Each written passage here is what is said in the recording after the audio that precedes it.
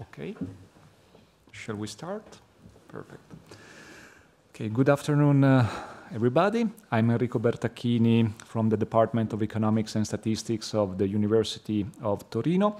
And I'm very pleased to chair this final session of the Rethinking Culture and Creativity workshop that has the title of Unlocking Value from Digital Heritage Collections, International Perspectives. And we have here together a very great lineup of speakers. Trilce Navarrete, who is a cultural economist and digital heritage researcher from the Erasmus University Rotterdam, but also member of the board and chair of the ICAM International Committee for Documentation. We have Mattia Sali, who is a PhD in economics at the University of Neuchâtel, but also research fellow at the World Intellectual Property Organization. And he has previously worked as an economist for the Swiss Federal Institute of Intellectual Property. And Professor Simon Tanner, Professor of Digital Cultural Heritage, Head of Humanities, Faculty of Arts and Humanities of King's College London. And he has worked in many different fields about digital collections and also proposing the balanced value impact model. The session of this afternoon is addressing a topic that is in line with the workshop, as the workshop Rethinking Culture and Creativity is leading about how culture and creativity can be analyzed both from the digital transition and the sustainability transformation of our society. I will just briefly introduce the topic of today and then leaving to the speakers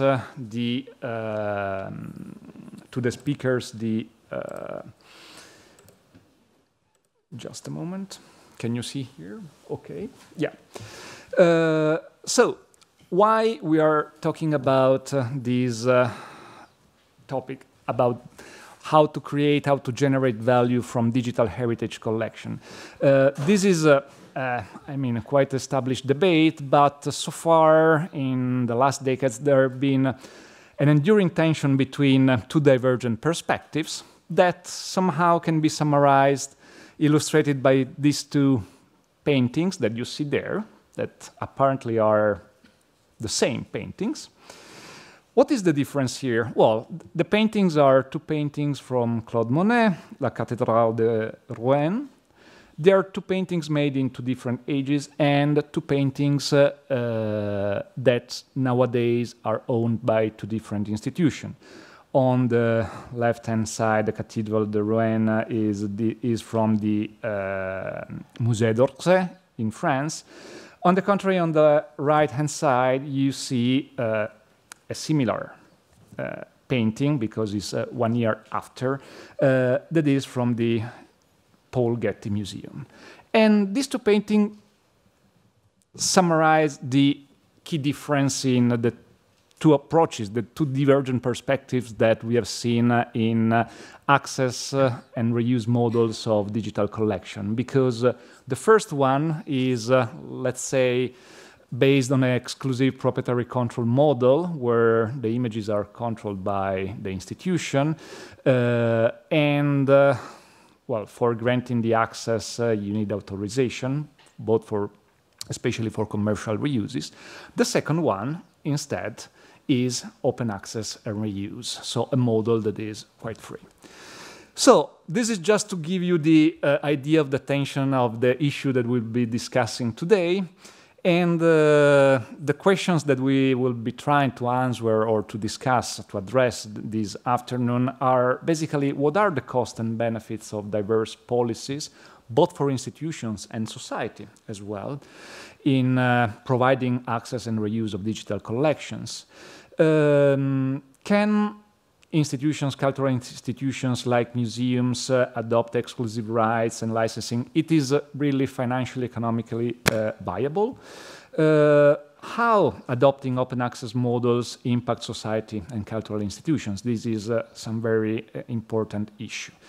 And since we are not only seeing situation or context where our institution that can decide how to manage their collections, also we would be interested, if it is possible, to understand whether national cultural policies can somehow address this or favor or hinder these different perspectives.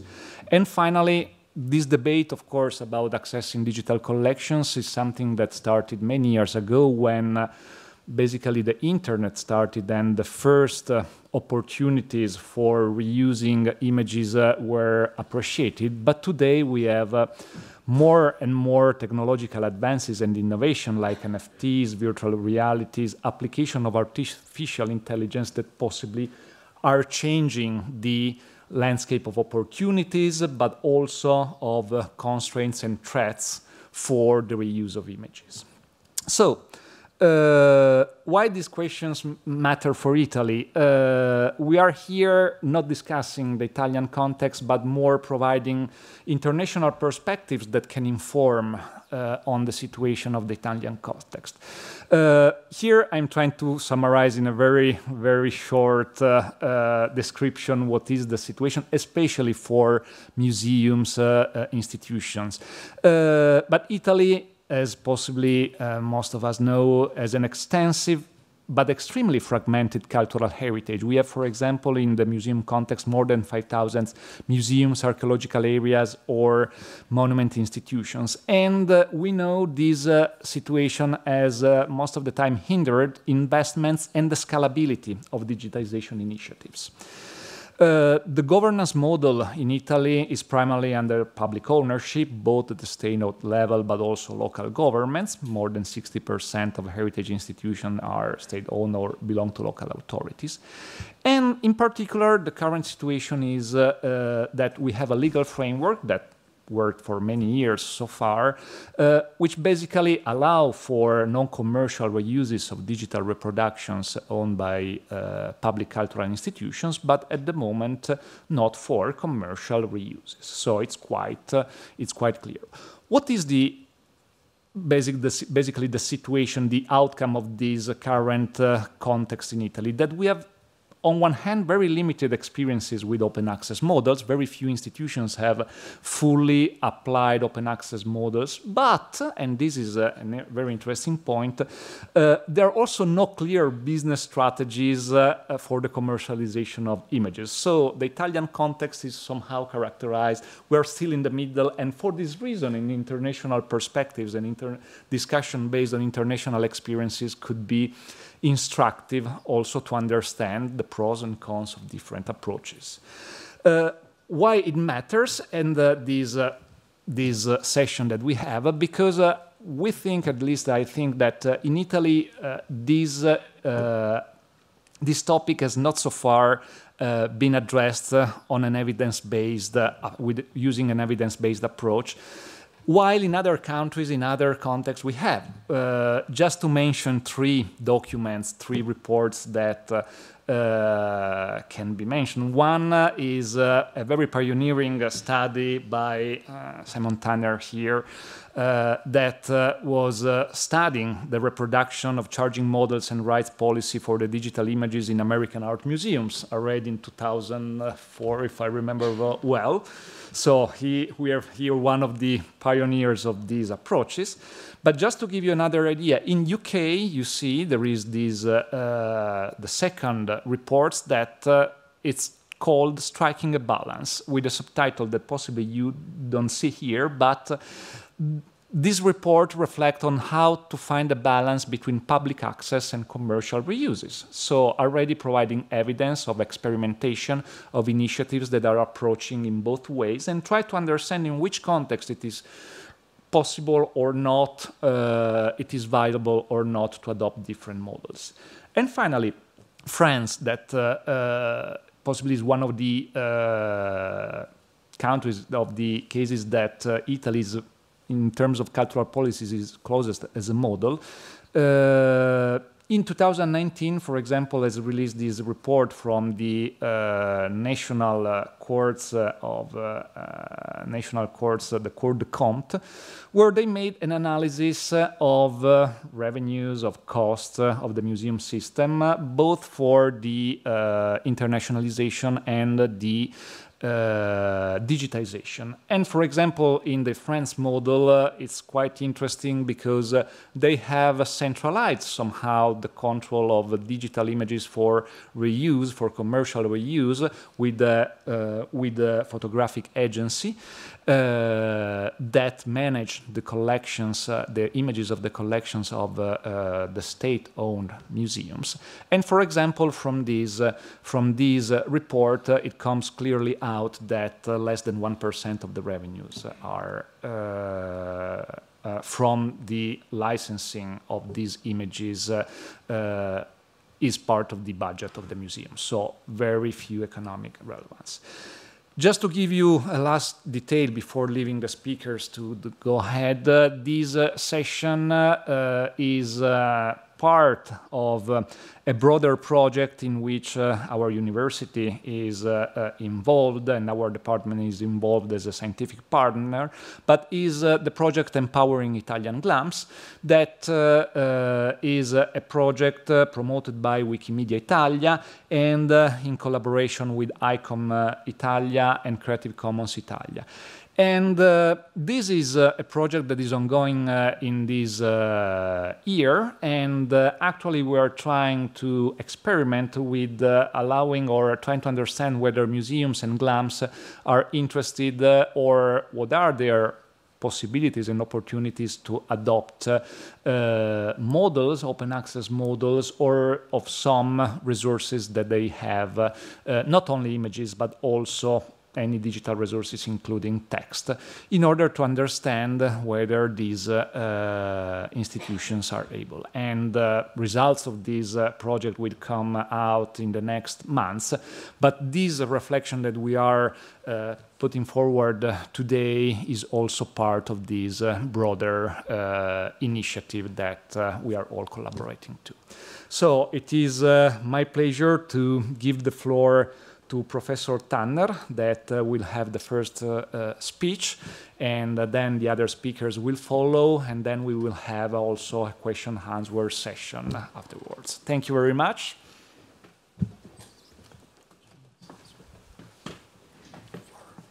It's right there.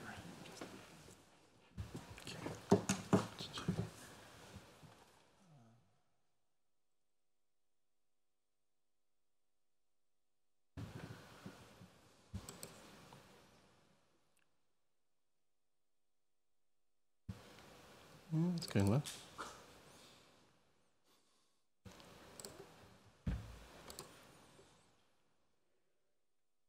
There we go.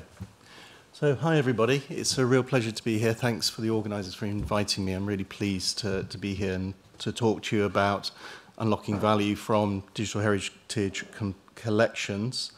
What I'm going to... Oh no, I need to actually click down here, don't I? Okay. So what I'm going to do is I'm basically your appetizer for the main meal, which is coming. They've got data. They actually know what's happening now. I'm going to give you a little bit of a slightly historical context, but I wanted to very quickly at the beginning say, what do users want? What are the things that they're demanding from us at the moment? How have some institutions changed to become more open?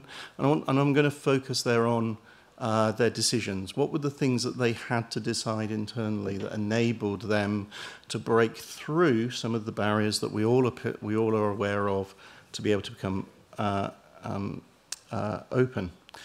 And then to sort of reflect on what are the key values to unlock and the challenges in the changing landscape, the things that are changing, the things that are new, the things that are, if you like, eternal as well, those things which will always be with us. And I'm going to finish with a little, just saying, I think that if you lean into your values, if you make decisions based on values, you're more likely to be able to reap the rewards and be able to find a way of linking your mission to other missions, whether that's of your country, your government, of your communities, in ways that will be meaningful and rewarding. So, very quickly, what do I think users want? I think they want access.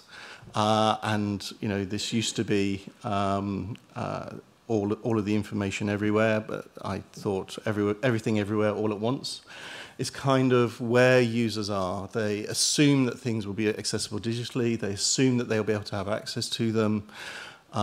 This creates a lot of challenges because it now means that if something isn't online, it may as well be invisible in an attention economy. So it creates challenges for us, but this is an assumption that's there. Another assumption is that it will be sophisticated, that they will have sophisticated access. They will be able to do things with the materials. They'll be able to find them in sophisticated ways, and that they'll have access to those materials, but at the same time, it will be easy to fly. So whilst the underlying data structures, the metadata, the underlying technologies will all be sophisticated, the whole point of that sophistication is to make it easy for the user, so that they can navigate through the resources as easily as possible. If they want to search your collection by colour, they can search it by colour. If they want to search it by an easy-to-use word, like platypus, they don't have to know the Latin for that is monotreme. You know, they can find their way easily through your collection. So it's simple to fly, but that actually means sophistication beneath the surface to enable that. And permanence. I'm speaking as an academic here. One of the most frustrating things is you cite a reference to an online resource and then the URL changes. And I see someone going, yeah, I have the same problems. You know, so permanence means the resource is going to be there for a really long time. And so if you're thinking about your museum collections, you're also thinking about your online collections in the same sort of timeframes. How does that work? Permanence also means that if you reference something, you make that reference easy for them to cite, because academics don't cite unless they find it easy. And so that's also built on an assumption of the material being reusable. You know, we want to be in this cycle. This is a very strong commercial cycle for the country. It's a very strong creative cycle for your communities, for academics and researchers, for schools and all different types of people in your community who want to be able to make and reuse and remake and recycle, and that to be a virtuous circle. And of course, we want to be able to create new knowledge. We want new knowledge creation for the record, and for a global audience, we want to be able to say, these collections from your museum are important now, not just important reflecting on a period in the past, but they're actually currently useful. They're doing things, they're enabling new perspectives, new creations, new making, and that's for a global audience. This is not necessarily, it can be for a local community, but it is also sort of assuming that in the same way that you want to attract tourists to your local town, you're attracting global attention to your collections. So let me move on to some of the success stories that are out there, and just to reflect that they weren't easy. And so one of the things that was very kindly said at the beginning was, I did some research which was published in 2004, which was funded by the Andrew W. Mellon Foundation. And this was really to solve a problem that they had. That's why I was asked to do it. And so initially I was asked to get engaged and look at European institutions, and that's available from my research website. And then from there it was can we engage with the charging models and policies for American art museums, because that was seen as a particular area of difficulty. So if you look at it from the Mellon Foundation's perspective, their perspective was, we are giving literal millions of dollars to art museums or to collections for the purposes of digitizing and making available their digital images and content from their collections. We're also funding fellowships in art history and all sorts of different subjects of academics who are working in the field, and they wanted to be encouraging to those things. And then, of course, what would happen is your art historian would go along to a Mellon-funded art gallery who digitized the collection and say, can I have access to that to use in my book, my publication? And the gallery would say, yes, here's a fee. At which point this person would say, oh, Mellon Foundation, can you pay this fee to the person who you've just given all the money to make this stuff available in the first place? And that was a bit of a problem. And when they approached their partner institutions, the response was, but we make money from this. This is the only way we can actually have a cost recovery model. What the study basically demonstrated was that in almost all of the cases, it was not a cost recovery model because they weren't adding up all of the costs. So there was money on one side, but the costs were not being added up. In a number of occasions, there wasn't actually a business model at all. I think one of my favorite examples was 3 institutions. How did you come to your price list, I asked. And they said, well, said Institution C. Institution A, everyone thinks they're really expensive, so we have to be cheaper than them. Institution B is not as important as us, so we must be more expensive than them. And that's how we come to our price list. So absolutely no reference to input costs, output income, and yet they would sit there and say, but we're making £20,000, £30,000 a year, isn't that good? But if you actually looked at the costs. One of the institutions we studied in this was the Museum of Fine Art in Boston, which was at that time incredibly renowned for being one of these places that was making really large, hundreds of thousands of dollars from their collections. Hundreds of thousands of dollars, but a team of about 8 people to run that.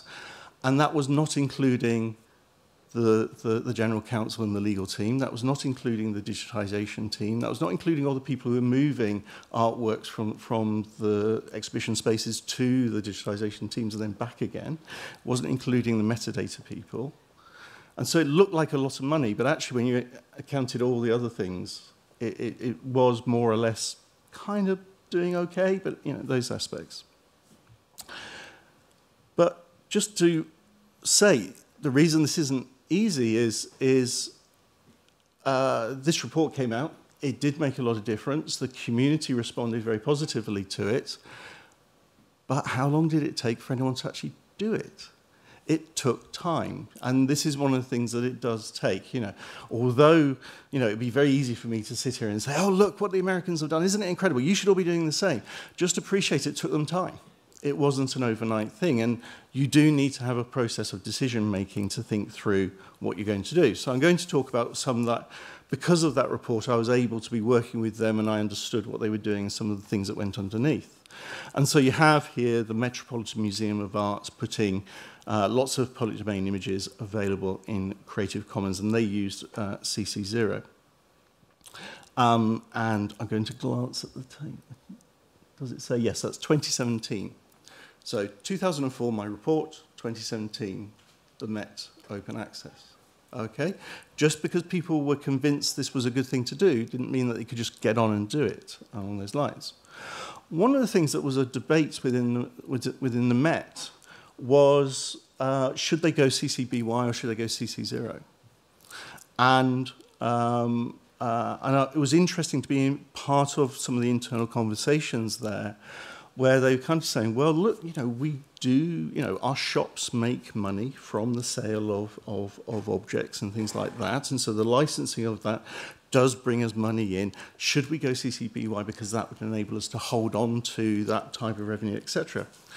And actually, they did a little bit of business modeling internally inside of their institution, and they looked across at all of their activities, and they did a sort of return on investment, and they went, actually, we have about 300 shops around the world. We're one of those airport shops that you have, and we sell an awful lot of things. And yes, the shop is where we make a lot of revenue. But we also spend a really large amount of time and effort in all of those licensing conversations we have with all of those suppliers, where we make a much bigger margin off the product that we sell in the shop than we do off of the licensing agreement that we have with them as suppliers. And so, yes, if they sell, those mugs somewhere else, they're making money that we're not getting. But if we sell their mugs in our shop, or if we sell, their postcards or whatever it is in our shop, we're making money along those lines. But what we could do, if we went from to CC0, if we actually took that extra step and go to CC0, is we stop having to worry about the licensing. So we stop having to talk to all those academics who want to have this in their book. We have to stop having to talk to all the publishers. We stop having to have these ongoing conversations with suppliers about, well, you can do this, you can't do that, you can do this, you can't do that. And also, this has to be renewed. Oh, and now you want to sell it in Africa. Okay, now that's a different deal than the one where we used to have it in Asia, and now we used to do... Just removed a whole tranche of work. And they went, that was worth it. They did the cost-benefit relationship there and said, that's worth it to us. So actually, their internal decision-making was both altruistic, make this material available, that's what we're here for as a museum, but they also looked at their internal ways of working and realized that there were, they could reassign people to more useful things that would have more impact rather than constantly churning through licenses. And note, I'm not speaking on behalf of these institutions, I'm speaking from my personal experience of some of these conversations, so I don't want them to feel like they're being committed by anything I'm saying here. The Smithsonian very recently released 2.8 million images into the public domain. And what was really exciting about the Smithsonian release was that this wasn't just art images. This was science and nature and technology and all sorts of content being released into the public domain. And I just want to very, very quickly reflect that their decision-making there was about legacy agreements. One of the difficulties they had was that each little bit of the Smithsonian, because it's such an enormous organization, had lots of legacy agreements with publishers, with broadcasters, and often those legacy agreements were like, well, you'll exclusively work with the BBC, you'll exclusively work with HBO, you'll exclusively work with, and they had to untangle all of those bits because they were exclusive agreements, which didn't allow them to do things. And so again, legacy. Decisions you've made in the past are things that will drive you in the future. But one of the great things about this is that they've now got this metrics dashboard. So it also lent into their values of being able to say, we want to be open, we want to be accessible, we want this material to be used. It's helpful to the Smithsonian to have nature, science, and technology as part of their remit because open is a natural way of working in those STEM industries and STEM societies. And so this is a way for them to be open about their resources. I also worked with the US National Gallery of Art. I helped them develop their digital strategy about 2019. And the National Gallery of Art had gone open earlier than many other museums and galleries in the US, but they hadn't gone fully open and hadn't gone to CC0. And one of the big issues for them as internally in terms of the discussions when I was discussing with colleagues was control. Control was one of the big issues. So let's look at the outcomes of them going CC0, and I'll give you a chance to sort of glance at that while I talk about that. So one of their concerns was, if we make our materials available in the way that the Smithsonian does, etc., and that ends up on something like Wikimedia, how will we track where it is, and how will we track what people are doing with it, and what if someone says something that's not right about our painting? Note the our painting. My painting, not the nation's, mine. I'm the curator, this is my painting, I'm the one who knows what it means, I'm the one who should say what it means, and only people with authority should have any ability to say what that painting means. And that was a real worry. I hear it again and again and again. This is not just a couple of people in the National Gallery of Art. This is something you hear all over. Actually, from the National Gallery's perspective, and when you talk to the people, that sense of control actually isn't you know, I made it sound worse than it is. It isn't a only I can say something. It's a fear of getting something wrong.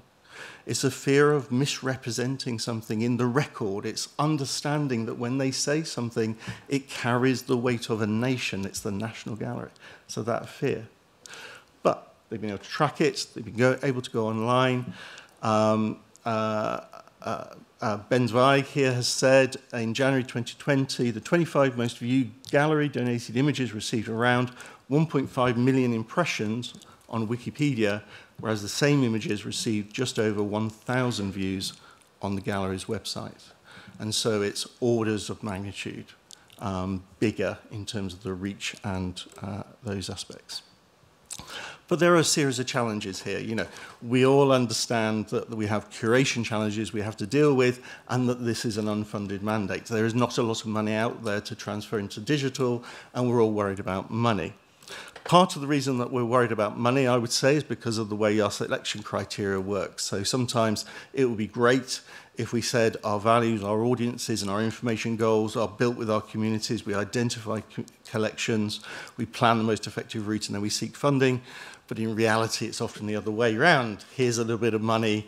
What would we do with that money? Oh, here's a collection I think is really cool. And then we'll try and convince the community they wanted it in the first place. That is often part of it. We want to make our data fair and care. So again, fair, findable, accessible, interoperable, and reusable. Care, collective benefit, authority to control, responsibility and ethics. When you start working with indigenous peoples or indigenous collections, then you start actually getting into people saying, well, I want to restrict access to this, or I don't want that person to have access to this. You then get another stakeholder group coming in and saying, what does control look like? What does access look like around that? We've got some prompts, though, some things that should be encouraging us. You know, the European Commission, with its European strategy for data, it's the concept of data spaces, and focusing on putting people first in developing technology and defending and promoting European values and rights in the digital world. Now, that's an incredibly important central driver which is going to be impacting on nation governments and is going to be impacting on everyone who is a public institution within a nation government. And so responding to that positively, responding to the opportunity of data spaces is going to be very important. I noticed just this morning Luis Ramos Pinto's piece on Portugal's museum collections and the challenges and contradictions there in reuse. And this is just to note again some of the challenges. And the UK hasn't got this right. I'm not here saying, oh, the UK, we do it all right. We're still working through this. But I would really recommend everyone go and read this incredible report by Andrea Wallace, A Culture of Copyright, which is a scoping study on open access.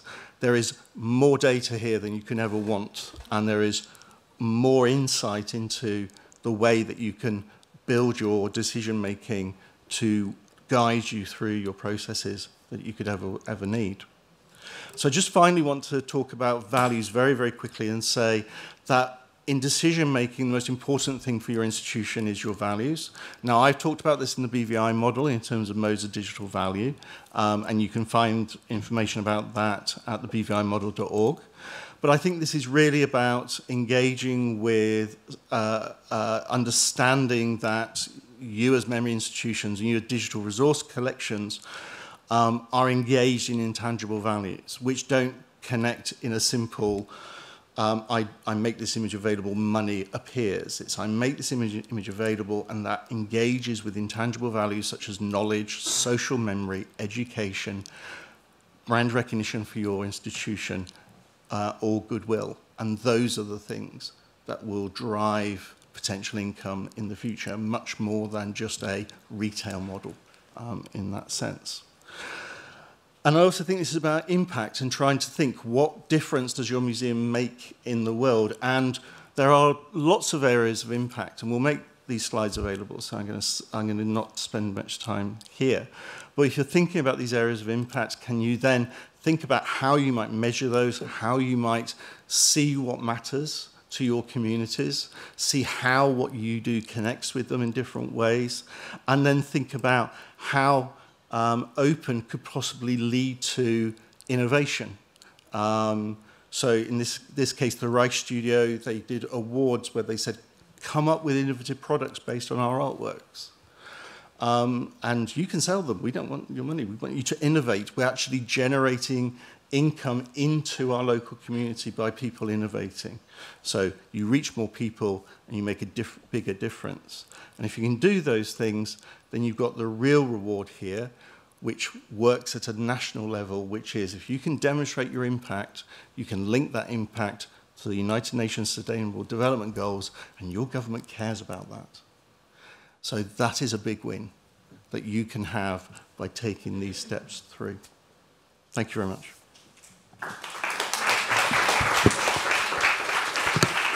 Thank you very much, Simon, for this very inspiring appetizer, let's say. I would now give the floor to Trilce, and I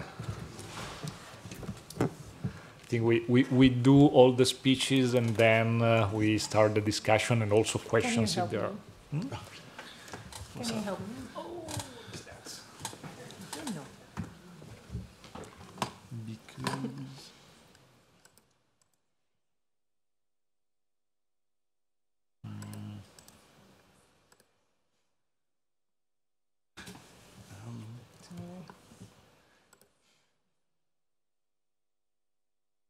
trying to open up a browser.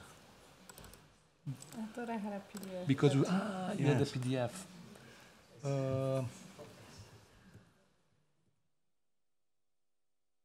No.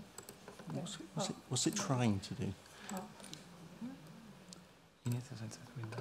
No. And then if you open here and find it in the Finder, maybe?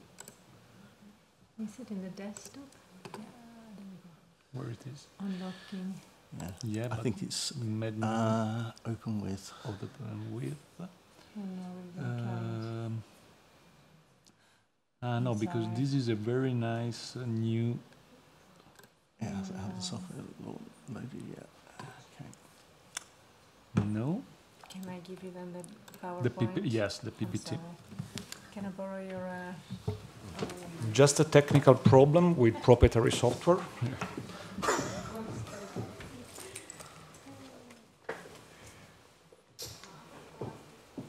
No, it's not going to open with those, is it?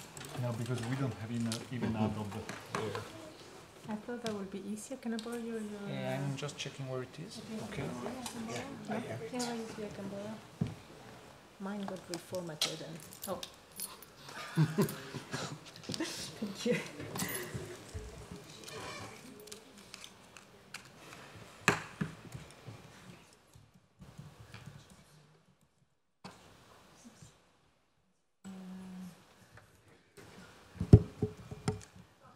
Laptop is very new and possibly they haven't.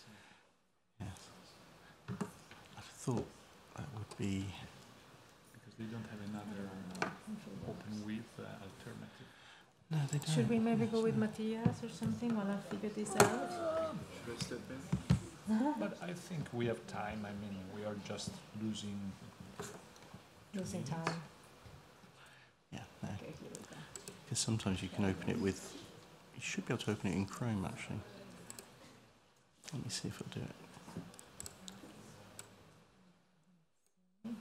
There's one. Here you go. Ah, thank you. It worked. Thank you. Do Okay. you know how to make it a presentation? I am mode? just trying to work that out now. Thank you. Keep going with yours in case this doesn't work. I think it's... Where's F11? F11? Nope. That's F11. How do you make it a presentation? Yeah, I'm just trying to make it full screen. Come facciamo?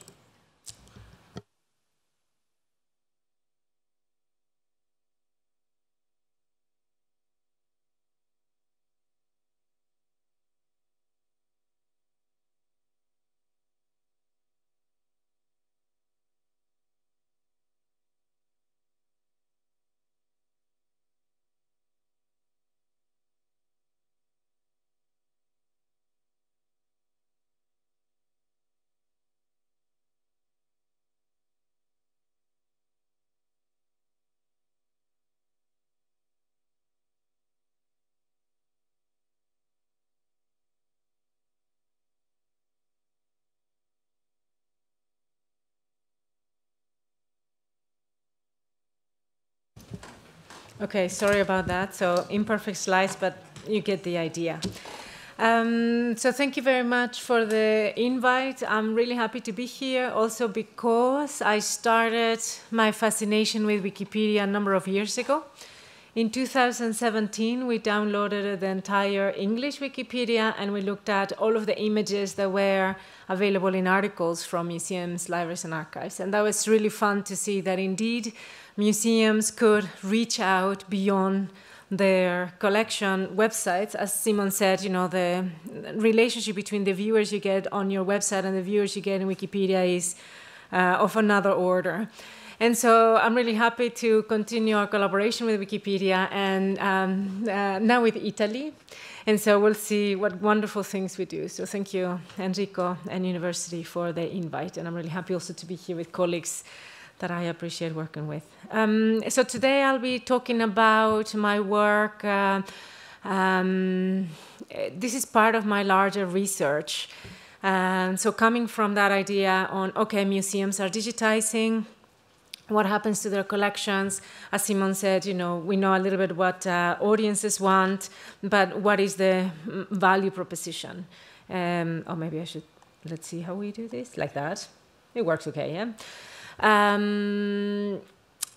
So the idea is maybe let's look at a specific group of individuals, and these are creators, not the general public. We're only interested in individuals that are creating things with the collection. Here, there's an example on the left of software or a program, let's say, that is a clock. And so this is about, what, 225 or so, 220 something.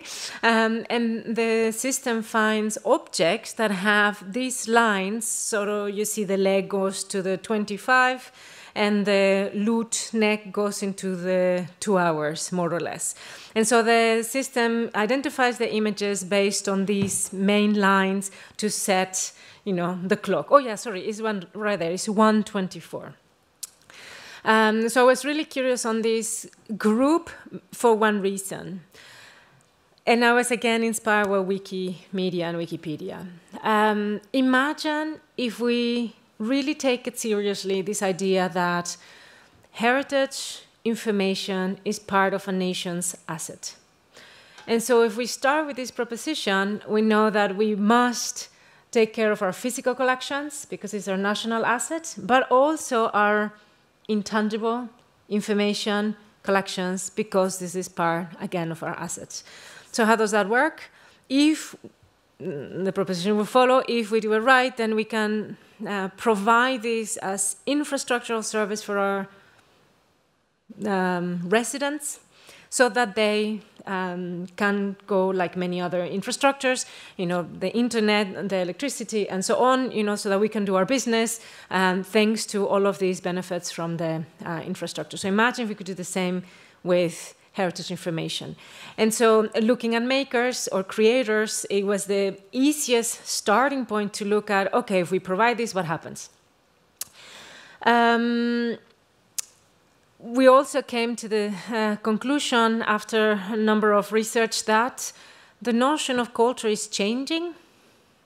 And so when we think of digital culture, we have to really discuss what do we mean. And so culture is not one. We have performing arts on one side, gaming industry on another side. You know, they're all quite different. And when you translate them digitally, they also translate differently. So we read ebooks, no problem. Maybe we listen to Spotify, no problem. But what is a digital museum? Kind of a problem. And so there's a number of things that we need to sort of discuss before we can get better data. And I see that maybe you cannot see all the text, but, well, sorry about that. I'm not sure. This one? Yeah. There you go. Okay. Yeah, there we go. Okay. So this is, and considering that we're discussing infrastructure, we need a large approach. Otherwise, you know, it doesn't really work. And so what did we, well, before what we do, so we know, what do we know? Not very much. There's been some European stats that try to figure out how much have we digitized, and so they say it's about 13% of collections that are online. How come so little? Copyright is always to blame for, but we know that only a third of collections might have some form of restriction. So what happens to the rest? Most of our collections are older than that, and there's a number of things that we know that collections are not only restricted by that, so there's other issues going on. When we ask, okay, how are these used or how much of it is used, we don't know. The question in the last survey was, do you capture online stats? And 1/3 of institutions say yes, but they weren't asked how many visitors you have. And of the few that answer, it's just really messy. Web stats are all over the place yet. We haven't had really a harmonization system.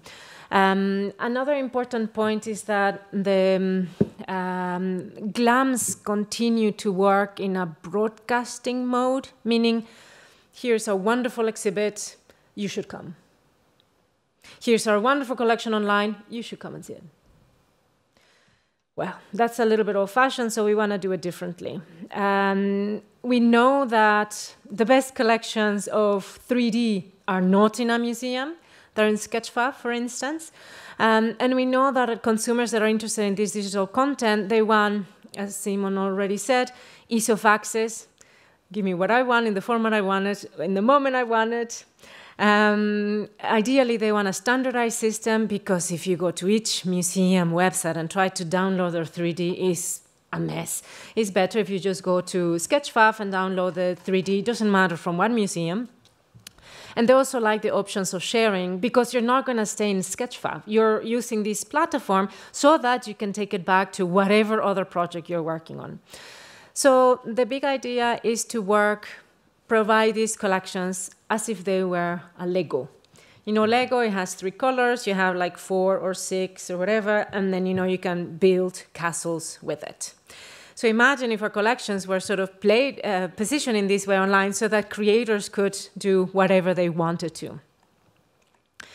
There was a study from Nesta 2019 that asked, how much are you collaborating with others? Are you investing in research and innovation? The orange is the overall sector. The purple is the museums, libraries, and archives. And you see a very clear lagging behind. Questions such as, for instance, we actively seek to share our experience with peers outside the organization, or we engage in experimentation and take risk with digital technology. You see a noticeable gap. What's going on here? We have a very traditional sector, or we have maybe different kind of goals. So that's why we decided, okay, we cannot reach all the creators of the Netherlands in this case. Let's start from our peers, so GLAMs, and let's ask them what they think. We interviewed we gathered data from about 100 creators in 4 different steps. And we identified 4 main ways in which digital connections are being used. The first profile, well, maybe I should start. The first profile, if those individuals and creators that don't use digital collections as a principle. However, they do have access in other ways, etc., but not linked to their art form. And they're very clear about it, and they're very aware, and that's it. This is an interesting group, maybe for future collaborations. The other 3 profiles, first one is the digital as part of the creative process, in that, for instance, they will scroll Instagram and find some images, or they will go into Google, or they go into these generalist private services to get inspiration on how others are using, or memes where you can have multiple layers of knowledge and are really creative is favored of some of the makers. You will see that if museums were to satisfy this group, you need to think about how to position content so that it's searchable and reusable in this way. A second group is more interested into using the collections as a direct input for their work. Jessie Mokrim, for instance, I don't know if you know her, she takes she does literal reflections on paintings, and so she takes very famous pieces and makes her style. So it's often very cropped images, as you see here, and very large size. Silke Schronefeld, she's a filmmaker, and she takes also stories from collections and makes them into film. And so for these kind of artists, they want also very specific search options to find exactly what they're looking for. Whoops, the other side. And there's the other group that looks at collections as data. So, for instance, the Studio Bartels, the Studio Lauter, the middle image, they took all of the data from archives in terms of from the Netherlands, international movement of goods in the 17th century, and they visualized what that would look like, how large the ship, how many individuals, how many objects, how many, this type of thing. Another superposition is, again, this looking at the collections that match other criteria, for instance, the clock, or for instance, these vertical lines. So again, for these, you need other type of data in other format for artists and creators to look at. And so if we go with the Lego idea, what would that look like? So if we can imagine a commons of cultural heritage, it will be like an infrastructure that doesn't really give us what we already know, but it should be able to allow us to create something different, something better, that it facilitates our work, that is able to stimulate also these networks, that is of ours, is our heritage, reflects our identity and strengthens our identity, and it's also for us, so it's from us and for us. But just like that, if it's so much about us, then it also depends on us to develop it. And so that's kind of the idea. You probably have heard there's a few documents and also grants from the Commission stimulating participatory ownership. Then, well, maybe I'll mention this also later on. We're part of a project that deals with this.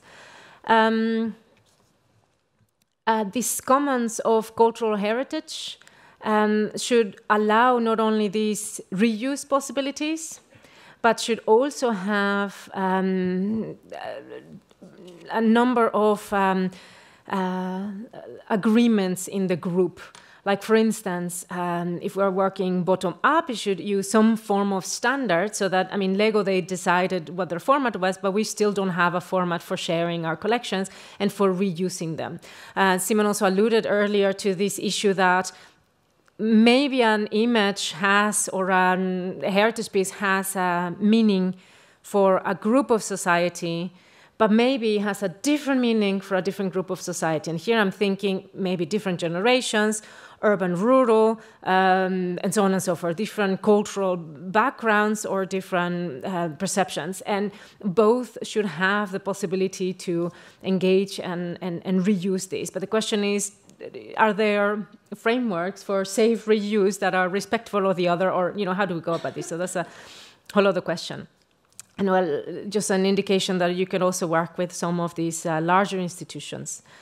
Then we were looking at some of the examples on how in the Netherlands we see these collaboration with makers. And we found three main formats of collaboration. So the first one is the commission. It's generally one-on-one relationship where the commissioner can be the institution or the government. Here's an example of a pop singer that was invited by the Maurits House to make a song from one of the paintings. And so many other paintings have their pop song. Many questions about, you know, what do we get out of that? But okay. Another model is this collaborating in the more general sense. The example here is the National Library of the Netherlands that identified their medieval images, some that are interesting for making memes. And so you can make your own meme of the Middle Ages. And the idea is here, this is one example, but maybe the format is this open call where you say, you know, this is the collections, please feel free to do. Similar is the case that Simon mentioned earlier with the Rijksmuseum Open Studio, that you say, here's the collection, please do your thing. And, you know, maybe we give prizes, and then in this way we know what people do. Another model is this hackathon. This is a little bit more high-tech in that not everybody is comfortable with it, but generally is for other sectors, not so much for creative content. Is used sometimes for cleaning up metadata and these kind of things, but not for developing a new service or a new cultural good, let's say. Generally, if you're familiar with this, you have a time limit, you have a specific goal, and then a number of people that come together with multiple skills to create something. There's been some nice hackathons in the Netherlands using cultural collections. From this research, one of the results was that makers like the idea. There's many ethical questions. They also are really afraid of the legal and the technical and the actual pragmatic issues. And for these, they suggested to have sort of one portal where, first of all, they could find each other, but they could also get a little bit of skills for knowing how to reuse collections. In terms of what might we get out of this, we know that we humans create based on the content we have previously experienced. This is a case of Norwegian artist. A second Norwegian artist has taken an element of the painting and developed a whole object that you can purchase in the museum. So this is one of the easiest ways to stimulate this reuse within the museum shop. We're actually part of a participatory business model project in part of the European Commission. What is it called? Recharge. I thought you were going to use the recharge in your slide, but you didn't. Yeah. And this project is very much trying to stimulate this notion that if we might not only think of uploading the images for sale directly, but we can also think of like a visa. There's a two-sided market. So on the one side, you can have free access to the information, but on the other side, or like Google, you sell something else. And one of these sell something else that we're trying to explore now with research is developing this collaboration with makers so that if the object gets picked up and if it gets sold, maybe the museum can have, share sort of the exploitation of it. Regarding institutions, I think for institutions it's tricky to want to let go. They also have to be aware of the benefits that can be brought by makers. And one major benefit is that the long tail, the lost pieces in the collection could be rediscovered and some wonderful things could happen. This is an example of an archive.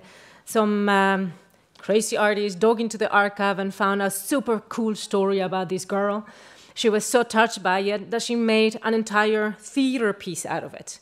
And so out of a couple of pieces of the archive, there's a major performance that was performed in Leiden in the theater, and etc. So you see that the collections can be extremely rich, but we might not always in the museums or in the libraries and archives be able to explores all of its potential. So that's why reuse could also benefit this part of things. And I guess these are the main ideas. I leave you, I think it's about time for me to end. I leave you the, this is of course I had to pick because it's part of the, it's a Mexican collection. And somehow they found this and I have all the links here. I will share later on with my slides. Thank you. Thank you very much, Therese. I think you have provided a very large and wide and perspective on reuses, but also you mentioned at the very beginning of your presentation the issue of how to measure the reuses, these uses and reuses in the digital worlds. That is a big question mark for the cultural institutions, and I think this topic, this issue is actually very connected to what Mattias Sali will be presenting, because I mean, Simon and Tris have presented more the, let's say, the cultural institution perspective, but Mattias here is presenting, I think, one of the most original research in this challenging field of how to understand how images in the digital world are reused, especially of cultural institutions. Thank you. That's already on. Yeah.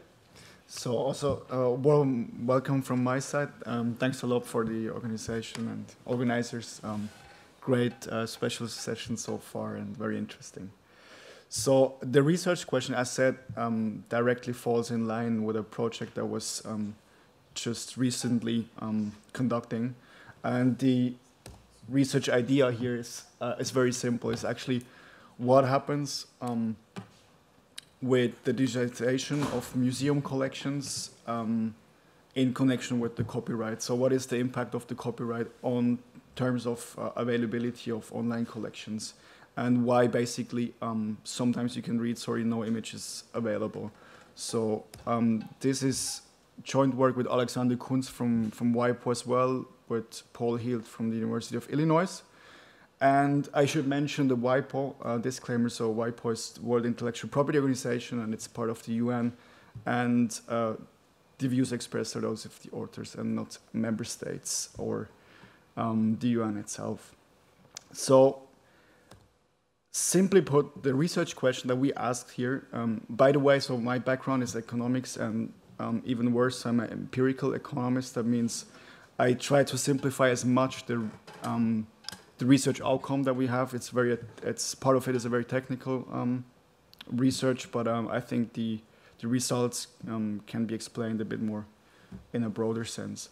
So the research question that we asked here is, what happens when an artwork falls into public domain in terms of availability, and so the distribution in the market actually, and the quality. And if I say quality, that means the digital image resolution, so the digital artwork quality. The question, I think, is interesting insofar that it's actually not very clear whether at all an artwork should become available. That's, I think, way more in your expertise, actually. What are the incentives of museums to actually, at first place, to digitize something? Because they can be seen as a gatekeeper of the artwork, and so they are depending on private or cultural or public institutions, maybe.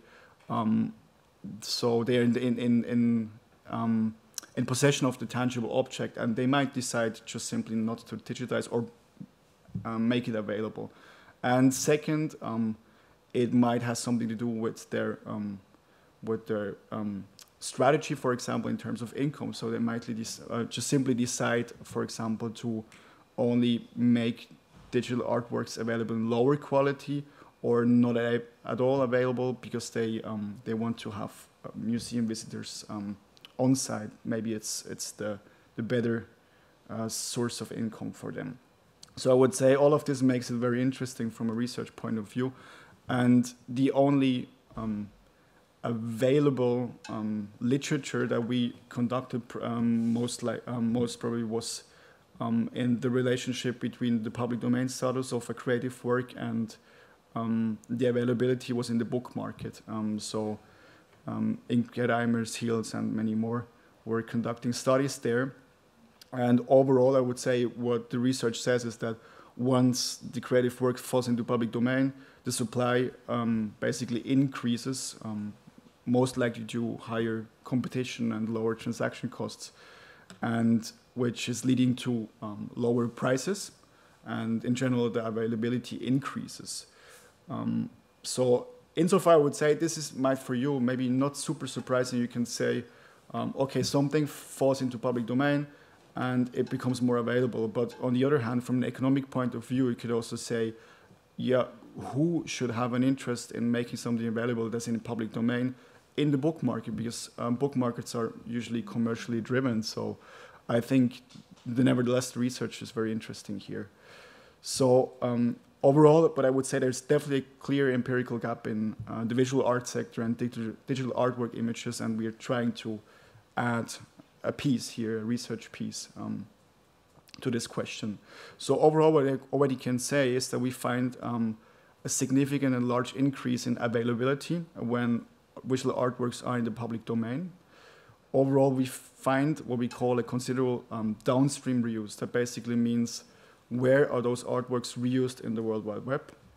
And I propose also a valuation method in terms of dollar amount that I will come to in some minutes.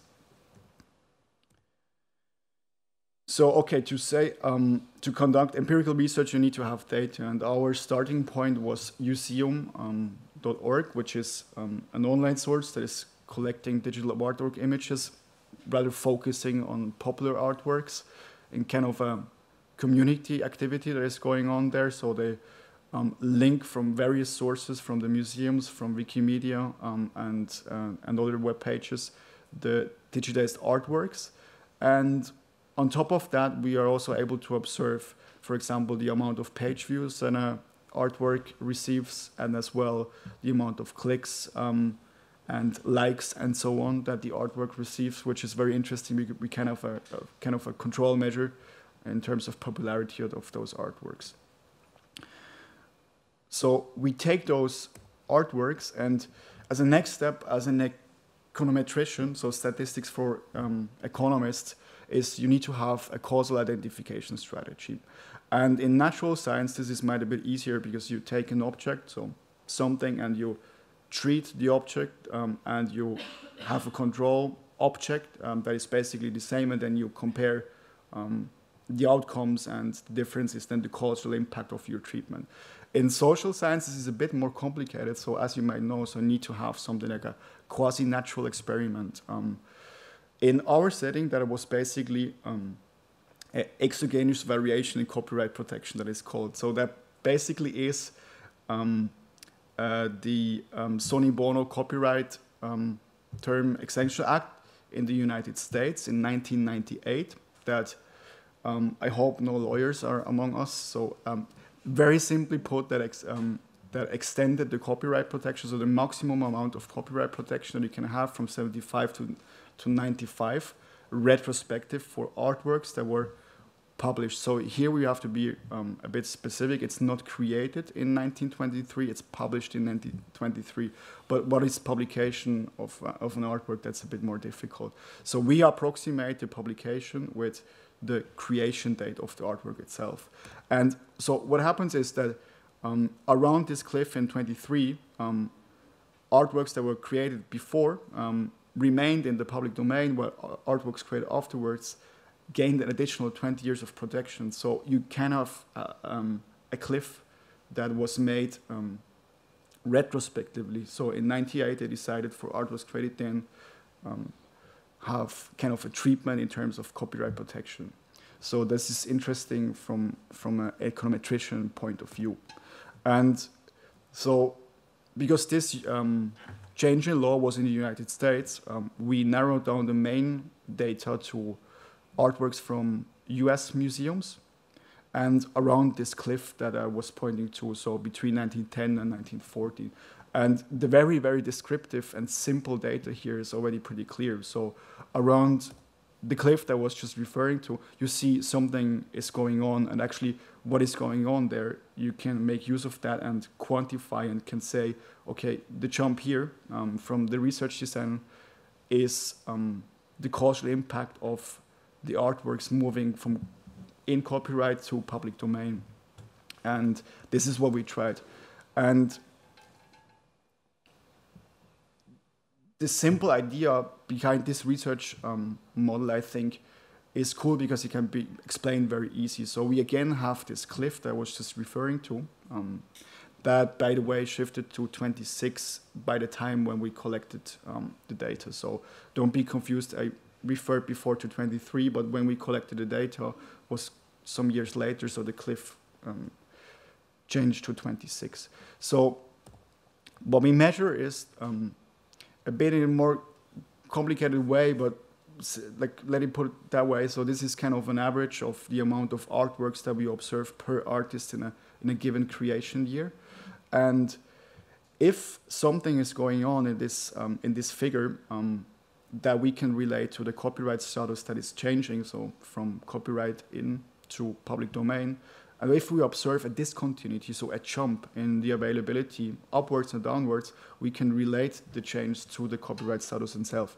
So, and this is indeed the case. So roughly 40% increase on average, so per artist and creation year, we do see this jump actually. So artworks seem to be more available when they are in the public domain. And very briefly, so one robustness check of this identification strategy is you can have a look at the exact same cliff, so at the same date, 26 here in that case, and you try to understand whether other variables, for example, the page views or the likes that the artworks received, also do have kind of a discontinuity. If there is a discontinuity, it's actually a bad sign. That means that artworks in the public domain, for example, are way more popular compared to in copyright artworks or the other way around. So simply put, if you would have observed a discontinuity, you would compare apple with pears. And so this is kind of a reassuring result, and it's actually good for our strategy. Is you don't really observe any differences in page views or popularity. If something, then maybe you can say in copyright artworks received a little bit more likes, but on the other hand, public domain artworks on average received a bit more page views. And by the way, here we're talking about millions of page views that we all put together in a model and create simple, interpretable results. So as a next step, what we did is that we took those artworks from the US museums, so specifically the links of those artworks, and we put it in a Google reverse image search. I'm not sure if you've ever done it, but it's actually quite a fascinating tool to use. So you take the link and put it in this machine, and then the machine gives you the results of not only where this specific image has been reused in the World Wide Web, but as well the visual similar artworks. In our case, we excluded the visual similar artworks because we were interested in this specific artwork from Met created in 25, for example, or 2020 or so, 1920, sorry, will be or is reused where. And not only where, but also as well in terms of quality, so the image resolution that I was referring to earlier. So what happened in the end is that we started off with around 1,600 artworks around this specific cliff. So please note that we only look at like the very cliff around 1926 of artwork creation dates. And we ended up with roughly 90,000 reuses in the World Wide Web, which is quite a considerable amount of downstream reuse that you actually observe. And most of this reuse was commercially driven, so that means that we found that the artwork itself was on a .com web page, and roughly 1/3 was on based on a country code, so .it, for example, and so on. The next step, what you can do is what economists sometimes call back of the envelope calculations. That basically means that you're not comfortable with your calculations, and you run estimates of like a valuation method that you're sure it's just an approximation, but it's maybe the best that you can do in terms of dollar amounts. Because we were interested in what is this reuse that we observed of those 1,500 artworks worth. And a very simple method based on, but like interesting and good, based on methods proposed by Hill and Erickson, is that you take the number of amount of artworks that you observe, you have the average of commercial, non-commercial reuse that you observe, and you multiply this by a factor of a dollar amount. In our case, we started with for example, the licensing amount in terms of dollars that you had to pay at Getty Images for a commercial and non-commercial reuse.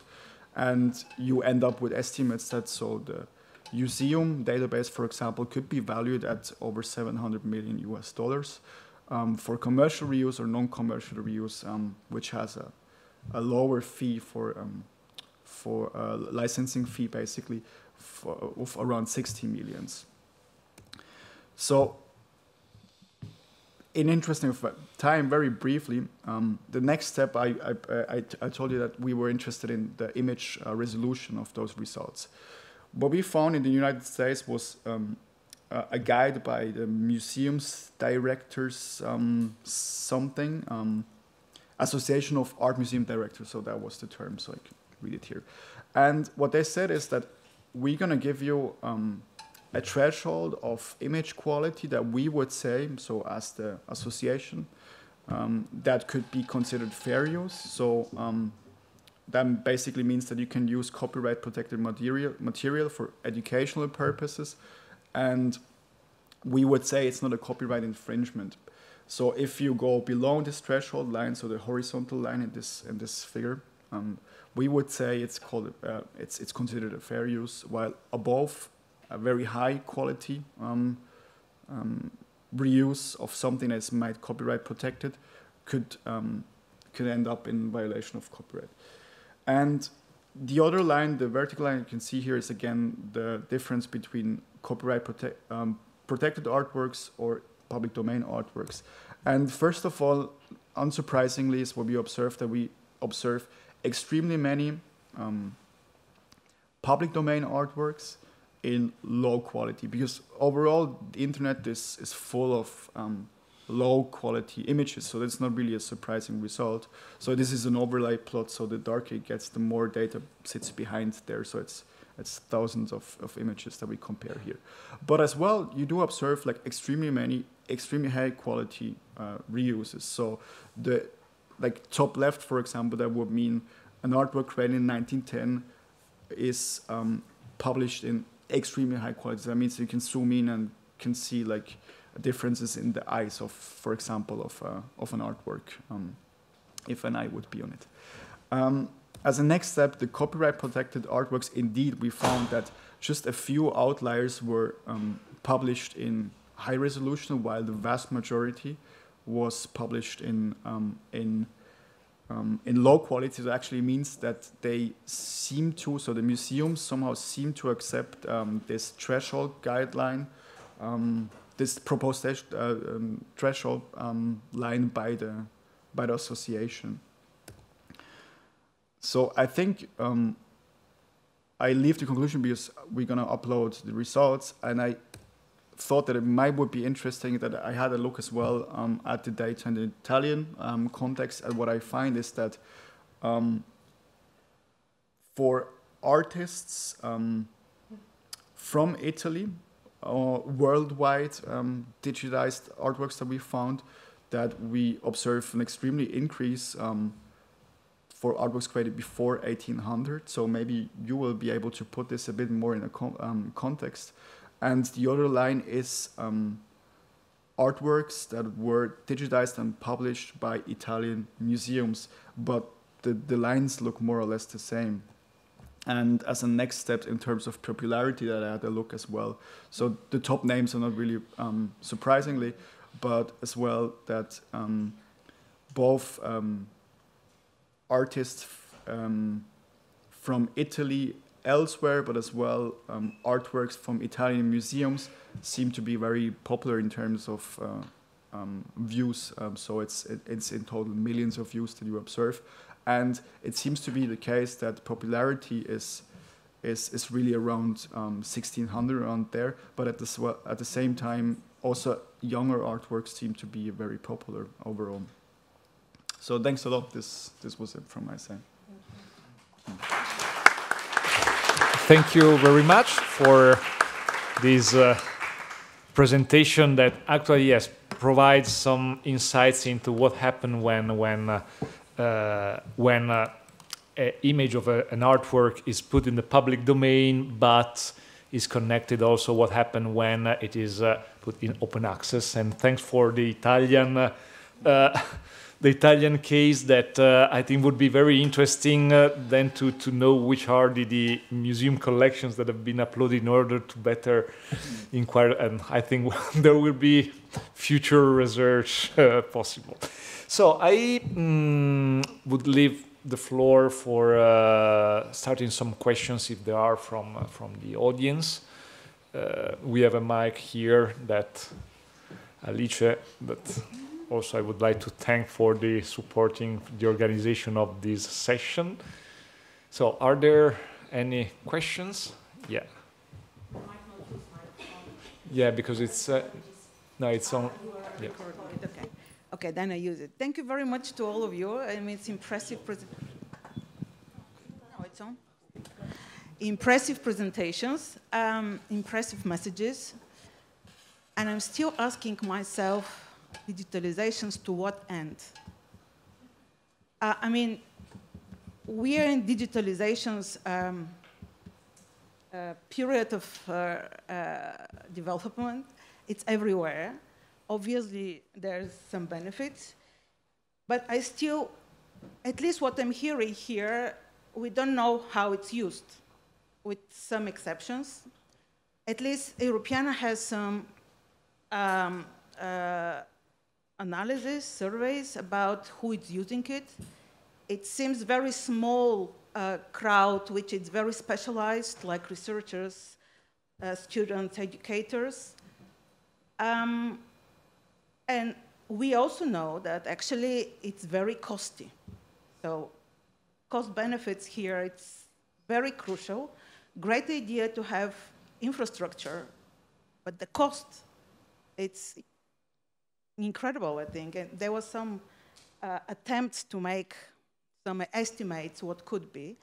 Also, Europeana had analysis that, I don't remember the percentage, but higher percent of the institutions actually doesn't have even a strategy of their GLAMS institutions, doesn't have a strategy for digitalization. It's very, now it's very top down. We have to, you have to digitalize. But nobody's clear to what end. Is it end of itself, or it's a meaning to another end? And I'm not hearing here a little bit yeah, what's the purpose of all this? Thank you. It's to all of you. I mean, you had very, very interesting and deep analysis, and you all touched upon these questions.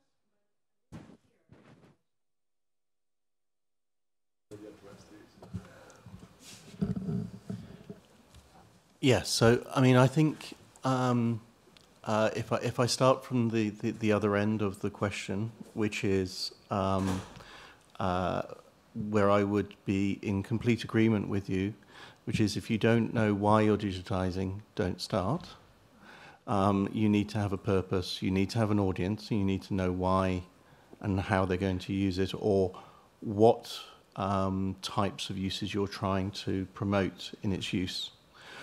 What I've seen, because I've been involved in this environment since 1997, is we had a period between 1997 and 2004, 2005, where if you used the D word, you got money.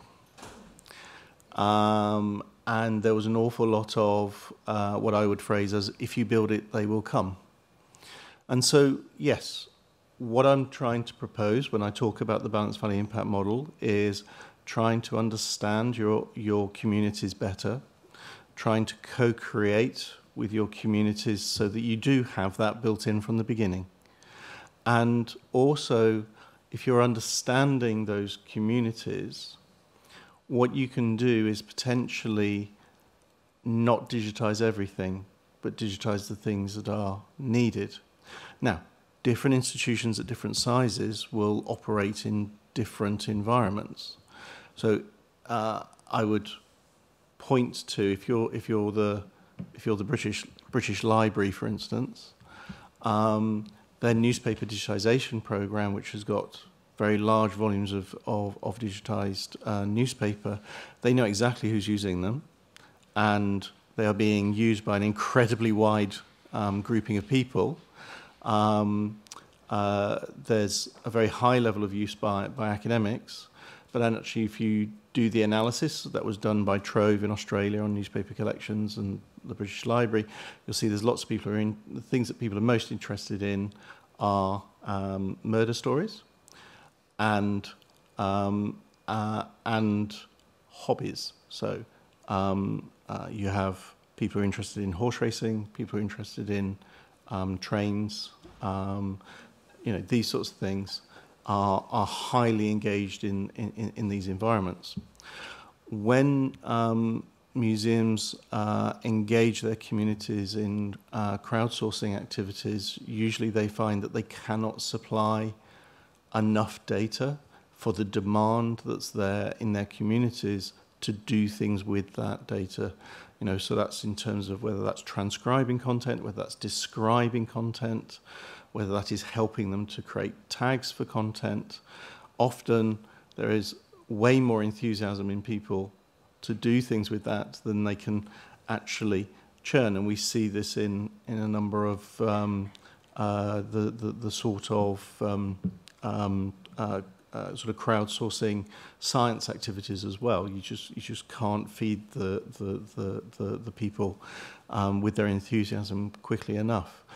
And I think it is about finding those communities, understanding what they need, because then you can have a measurable outcome at the other end, which you can then point to saying this was worth doing.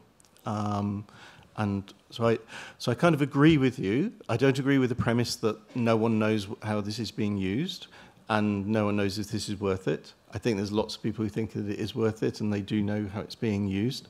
But I think if I was in a starting position and I was trying to create a how do we go forward from here, you're quite correct. If you don't have a strategy, you don't have a plan. And if you don't have a plan, then you're just sort of, all roads will lead somewhere. They might not lead where you want them to go, though. So yeah, I'm sort of agreeing and disagreeing at the same time.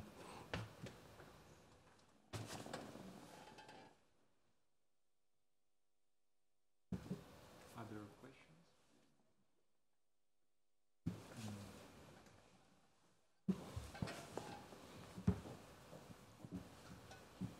Not really a question, but a comment on what you were saying.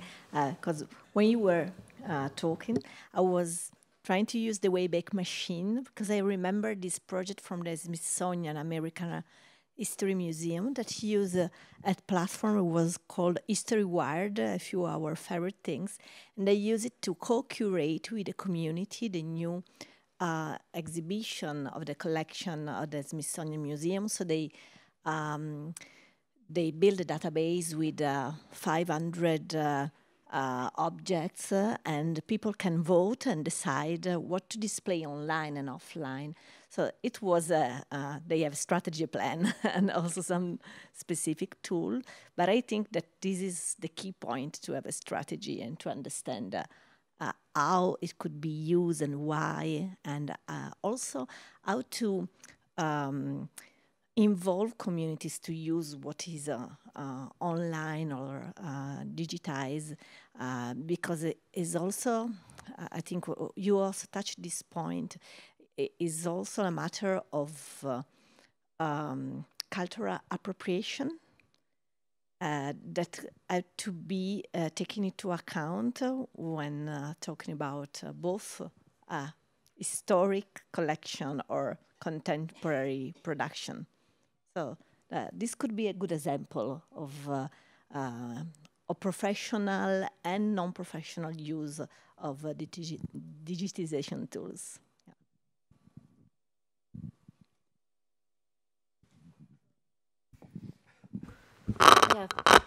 Yeah, thanks for that. I agree that sometimes between the high capitals and low capitals, you can also have this very interesting, different kinds of reading on the collections. And actually, I was thinking along the lines of your question on the Smithsonian, and I wanted to ask Matthias So your data is from the US, but I know less of the US and more of Europe at this moment. But maybe now, since Missionen, but it's probably too soon. But Rijks, the Rijksmuseum and a few other Dutch institutions and probably a couple of other European institutions have done large open data publications. I wonder if you can already catch some of that. Because the question will be, as Enrico also asked, with this Italian top 5 artists, Modigliani and then Da Vinci, it's like, who's? So is it the Louvre collection or like whose collection are we talking about? And so that will be really curious to start to look more specifically who's the one publishing. And if this person publishing is actually been responsible for changing the market, and a little bit like you're saying, no, that because it's this appropriation of the content based on availability. So as mentioned earlier, now that the Dutch universities have this agreement with large publishing houses that their articles are open, I wonder if there will be an increase in the citations of Dutch associated researchers, not that they're Dutch, myself, but associated with a Dutch institution. And so it will be a similar sort of, I wonder to what extent this availability does lead to greater reuse and eventually perhaps, having a larger part of the discussion in the market. So, great. Yeah, thank you. The quick answer here is, you're right, so our study was only on the availability itself, so it would be very good to go a next step and actually to understand where it has been reused and what people are doing with it. So I think that then we would need to co-work at least with cultural economics and like art historians and so on to actually understand where could be the potential value of that digitalization process and to look at and to measure. I remember that we do have the Rijksmuseum, I think, in our data as well. The next question is then the Rijksmuseum, as far as I understand it, I think that most of their collection is already in public domain, so they do have a very large public domain works. The question is then what we were rather interested in, what our contemporary or modern museums are doing with the digitalization of their artworks, because they have probably multiple problems from the artist or from many sides that you can maybe infringe upon the rights. And not only copyrights, they're related rights, moral rights, rights to publicity. It's a difficult landscape to analyze.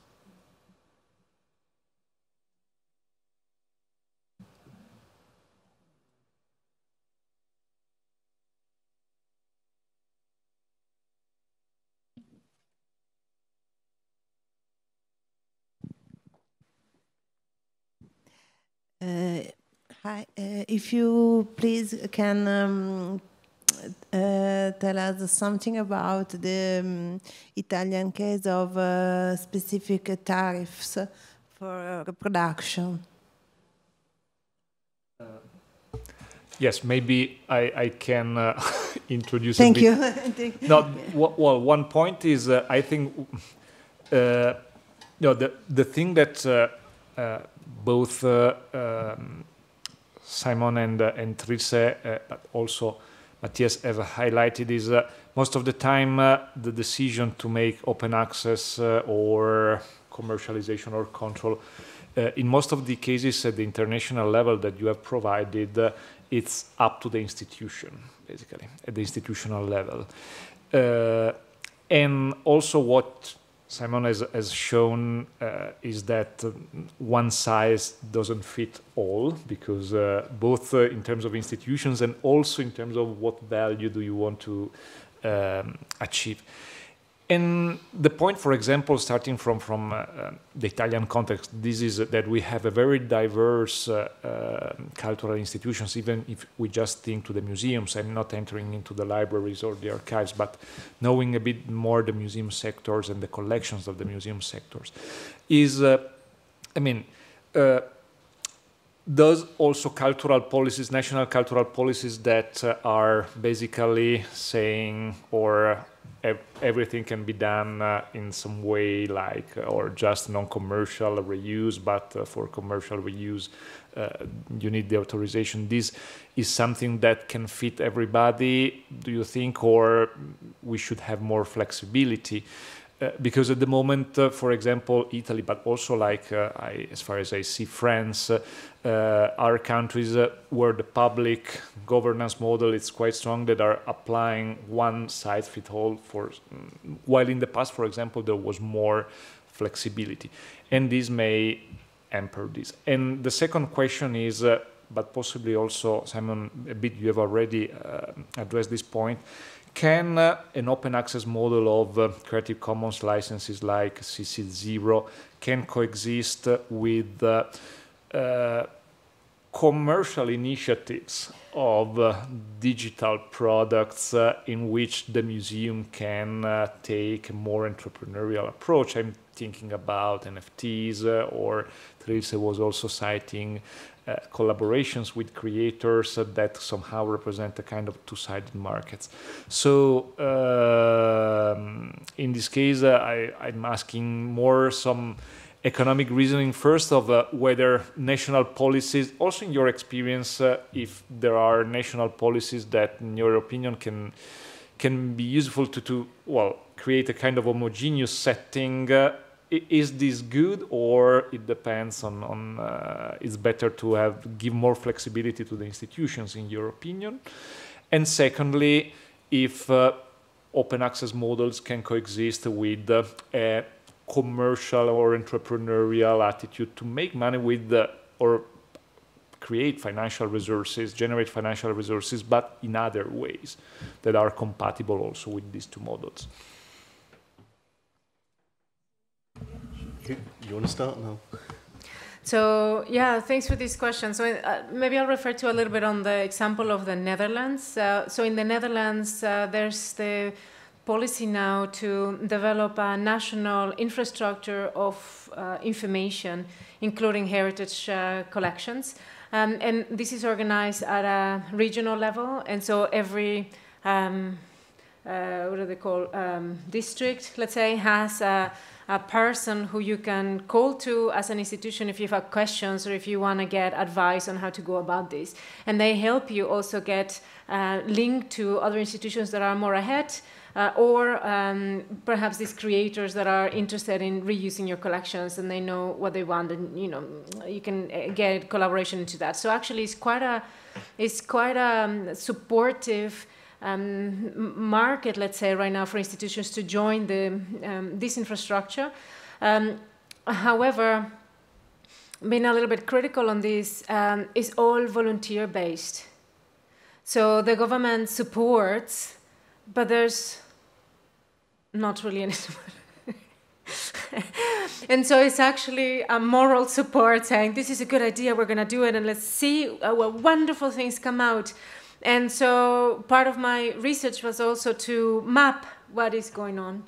And first of all, as I was also trying to show, artists and makers as a very specific group who should be the ones reusing the collections are not yet understanding what they can do, what is available, where can they find it. And so these, Sketchfab is easy, we know it, it's all there, 3D, clear. But for the rest, it's extremely complex, and makers don't have the energy to learn every single website. And so they go to Instagram, which is one format, or Sketchfab is one format. So this is, I think, model that is really idealistic, perhaps, and not yet really delivering. And I will argue to say because there's not really financial support for it. I think if there was a little bit more resources for skill development from the institutions, or for developing this infrastructure where it could be clear where could makers find things, that would help. On the other question on what might be some of the commercialization of these collections, actually since 2008, several institutions in the Netherlands published twice they publish with Wiki for free. Their data is open data and is, Wiki open, let's say. And they also publish with other private portals that are very expensive and they are meant to, they're for publication. So there's large image banks where newspapers or, very commercial agencies find, so I need a picture of a person that's looking this way with such background. Do you have it? And of course, museums have, libraries and archives, they have any image you want. I suspect this service will change because of our friends that make any image you want on the spot, right? But with a command. And so I suspect new forms of double market could work. So for instance, still, I would suggest still the open, because who's going to search in Wikipedia? Me, I do that, but not many people. Whereas there could be other places where content could be repackaged for a different service. And this is the thing, we know if you have, as a museum, a large format, then you could sell a black and white or a smaller format or a different version, and it's just really cheap. And this versioning, but for that you need a more commercial mind. So now my research is actually on museum shops. What is the museum selling? I was just in the Egizio, and they're wonderful, but their postcards are limited, which is so easy. They have all the pictures from the data sets. They could just make postcards of everything. Come on. Or, if you want publish on demand. So I like this picture, just give me the postcard at that moment so they don't have all the cost of storage. That should be so easy. And somehow, it's €1. Anybody can buy that. So I think in terms of scale, that could be an idea. But museums are still debating their commercial side as a viable option in their functioning. So I think the problem is more on that side than on the open data and potential reuse of the collections. Thank you. Yeah, this is a very good question, and I'm not sure I've got a really good structured answer for it in that sense. So I think that national structures and national regulatory frameworks and define a lot of the response to this. And then what I see is museum structures and museum approaches define response to this as well. And I'll try and give some examples of what I mean. If you're a museum which is getting mainly your funding from a government agency or from a regional agency, that gives you, it creates a motivation that your only client is that body, not the public. And all you have to please is that government body. So all you have to do is meet their KPIs and they will keep giving you money. And that's a very comfortable place to be. And then you look at your commercialization as being nice money on top to give you freedom to do the things you want to do, rather than being a singular imperative in that sense. So national institutional structures involved with that. We also then see in some structures, so I could point to UK national museums, where they have the government funding for footfall coming through, but it's free, so you don't have to pay to get into the National Gallery, you don't have to pay to get into Tate Britain or Tate Modern, those sorts of things. But they're getting money from a central source. Until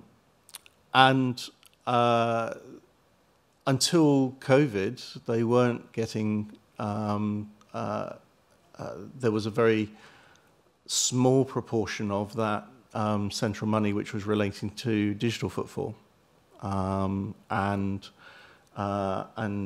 But that was taken into account, obviously, because during COVID there was no physical footfall, so the digital became more important, and we suddenly saw a whole bunch of museum directors popping up on the radio saying, hey, this digital thing's incredible, isn't it? We're suddenly engaging with our communities in ways we've never been before. And I'm kind of like going, I've been doing this in the 1990s. And you're only just catching on.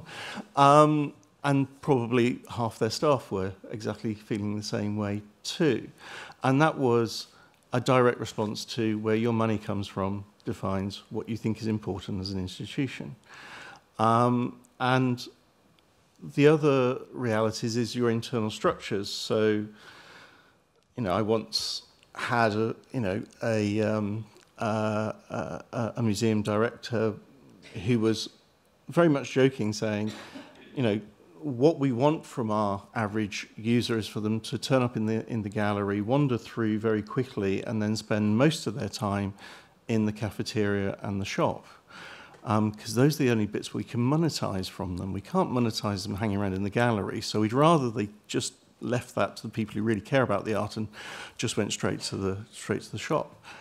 And again, what you then see is museum structures where they've either outsourced or they've in-house outsourced the operations of those shops or the operations of the restaurant and cafe, and also the rights and licensing function. And so they operate as mini businesses, which severs from the museum we're getting involved with grubby commercialism.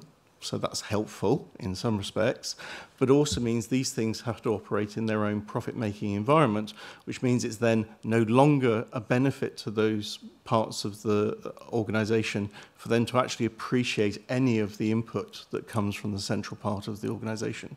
So you get a cost model which has got nothing to do with the actual total cost of the museum. It's only got, we put some tables down, people came and sat at them and ate. That's us making money for you, isn't it? Without actually looking at, well, how much is that space costing the museum to exist in the first place, or how much is it costing the museum to provide those images to the image rights people in the first place and satisfy those services, etc. So you have this very, very complex relationship between who provides the money and how that money then filters down as an influence on museum behaviours.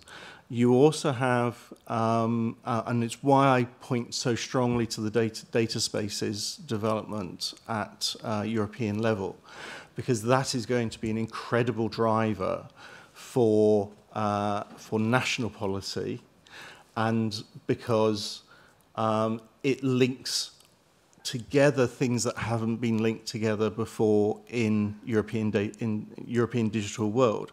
So it's linking together health with commerce and with science and tech and with culture and with all the other bits.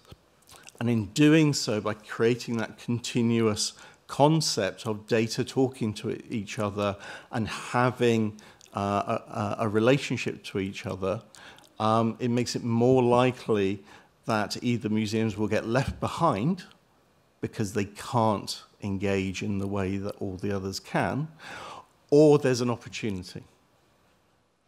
And I think that we might find that you get a widening gaps between the haves and have-nots in this environment until someone says, actually, no, we can see that gap, and we need to do something about it. And I don't want to underestimate the cultural aspect of this as well. So when I talk about institutional management, when I'm talking about my own institution, how do we get things done? We talk about research culture, we talk about teaching culture, we talk about the culture in which we're trying to get things done. Because we can strategize as much as we like, but culture eats strategy for breakfast. Whatever your culture is, that's the thing that will define what you can do, not what strategy you try and impose from above. And one of the ways that I've seen that most recently is one of my PhD students has been doing research in China about the impact of Chinese museums and trying to use the model, my balanced value impact model. One of the things in the balanced impact model is it says these are the value lenses, and one of those is community as a value lens. Community does not have a word equivalent in Chinese. It doesn't have, it's an umbrella word. We know community to mean, it can mean a group of people who are interested in the same thing, a group of people who live in the same area, various different umbrella areas in the Chinese language, and therefore in the government policy and in every government strategy from there. There isn't a single word that covers that, so all of their policies are very specific. This is about your local community. This is about people who are interested in the same things. And it's very, very specific, which means that quite a lot of their top-end strategizing, when it comes down to the museums, actually says, we don't care what your local community want from you, because that's not who we think you're there for. We think you're there for X, Y, and Z. And so again, language, culture, both social and political, in which we're trying to make decisions, will very much drive what we can and can't do in those spaces. Part of the reason we can see why America has been able to make the steps it's made is because of the way its constitution works, and how that is embedded in their culture. It's by no means perfect at all, and also to do with the way that the drivers for money have changed. I know that in the UK, the British Museum and the British Library, and in the US, the National Gallery of Art, have had to change over the last 8 to 10 years to prove that they are genuinely national organizations.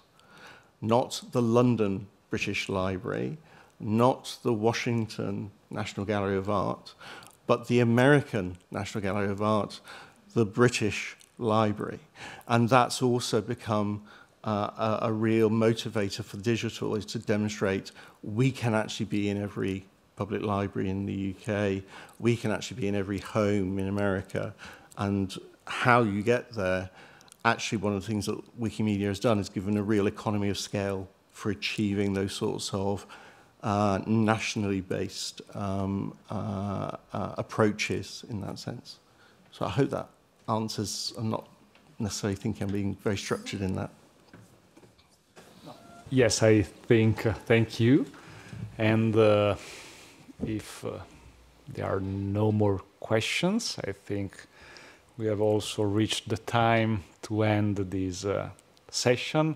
I would like to thank again Trizia Navarrete, Mattias Sali, and Simon Tanner for this very wonderful conversation and presentations. And I do hope that this will inform and trigger some debate for this very important resource that all we have and the institution, cultural institutions have, and well, the way they manage it is very important for everybody. Thank you very much, and thank you very much for to all the audience.